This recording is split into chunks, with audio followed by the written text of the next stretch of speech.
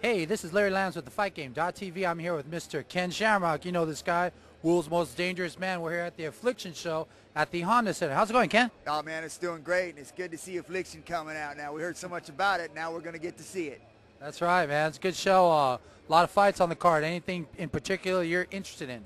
Well, right now we got Edwin Deweese, who is part of the Lions Den team out of Scottsdale, Arizona, and we're looking forward to him getting in there and fighting Nagura. And it's going to be an upset. I think Edwin's got a good shot at winning this fight, and it's going to be this one here is going to be a good one. He looks pretty big. I noticed him earlier. He looked pretty swole there. You had anything to do with that? No, I tell you, this kid is stout. He walks around at 230, and he's always been cutting down from 230 to 185. And now we've got him going from 230 to 205, and I think that's a better weight for him. He's stronger. He doesn't lose his energy and his strength in his mind trying to cut that much weight. So at 205, I think you're going to see a different Edwin Deweese than you've seen in the past.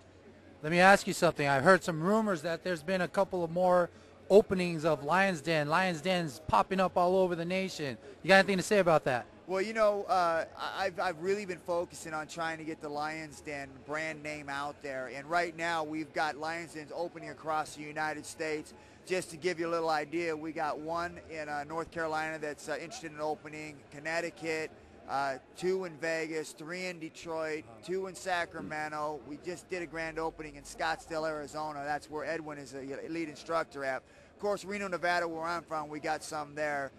So we're really making a push, and we're getting our gyms out there, man. We got some of the best training facilities in the world. So if you're around one and you hear about it, go check it out. I guarantee you won't be disappointed.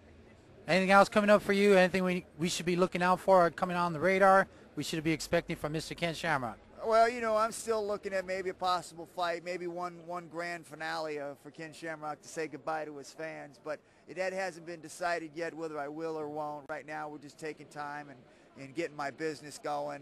But I'll probably in the near future, man, give one back to the fans. It'll be just one for you and one for me to say goodbye.